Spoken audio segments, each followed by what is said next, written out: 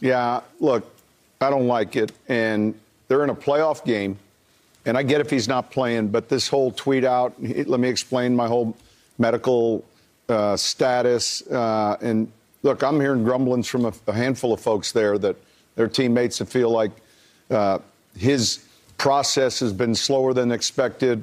I just don't like it. The team's more important right now than you. And we appreciate the information on your injury status. You're not playing. I get it. I don't see this player back in Baltimore next year. Oh, wow. And I think he'll end up with another club. Yeah, I look at it, if this team was, 2-15, I could see him not coming back and trying to finish out the season.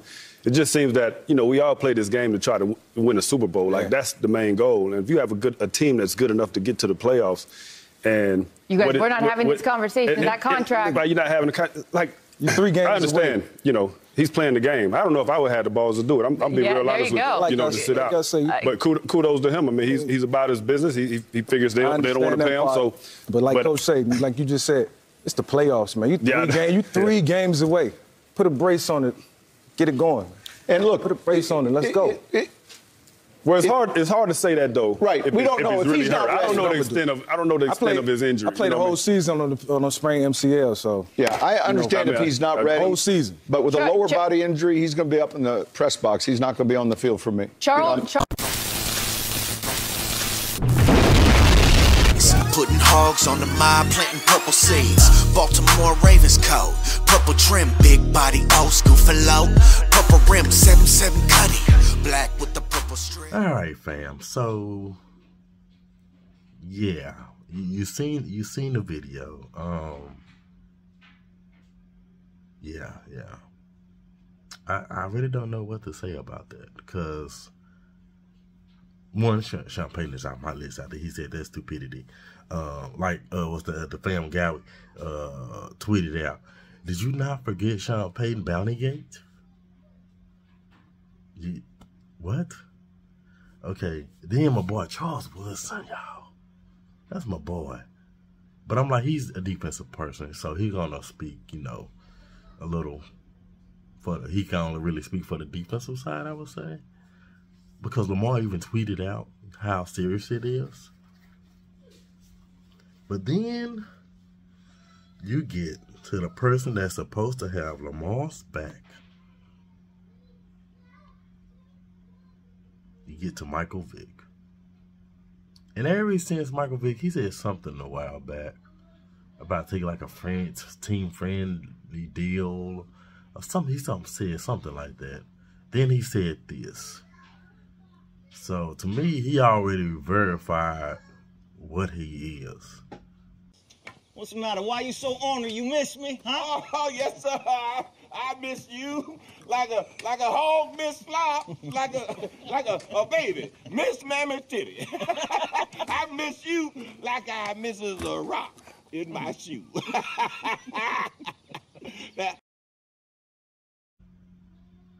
So yeah, it's just like, dude, why you even talking?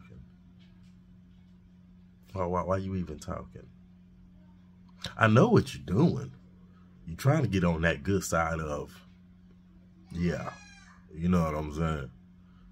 But dude, just be you. That just be you. Speak your mind. But I guess he's pretty much like kind of like a Stephen A. You know what I'm saying? Kind of like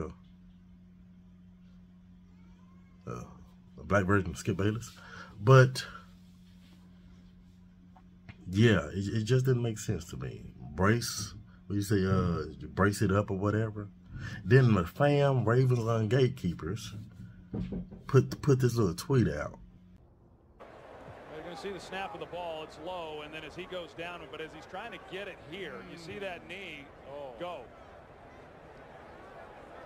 And Joe, it kind of goes back to the point that you made earlier as far as the conversation or lack thereof that occurred when the injury happened 4 weeks ago between him and between Mike Shanahan and Dr. James Andrews.